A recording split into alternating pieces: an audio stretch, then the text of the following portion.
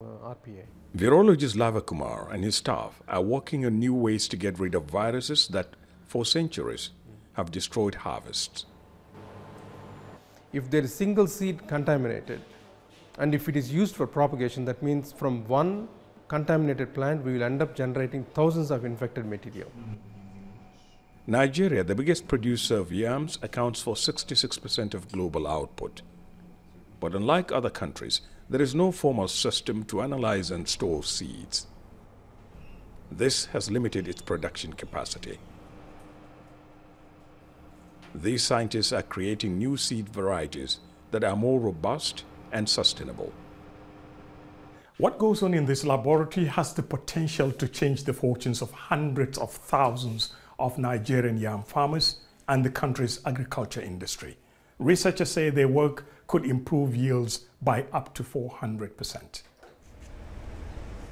The breakthrough research has made it possible to grow seeds from the plant's stems. Each of these plants has at least 300 nodes that can be transplanted to produce tubers that are not only bigger, but also disease-free. What it means for the farmer is more cash, better health, better nutrition, more food, and then more general well-being for the society. Abdullahi Isa Madaki is one of the few farmers who have tried the new varieties. If you plant, you can germinate well. That's number one. The second, if term of selling in market is the big money,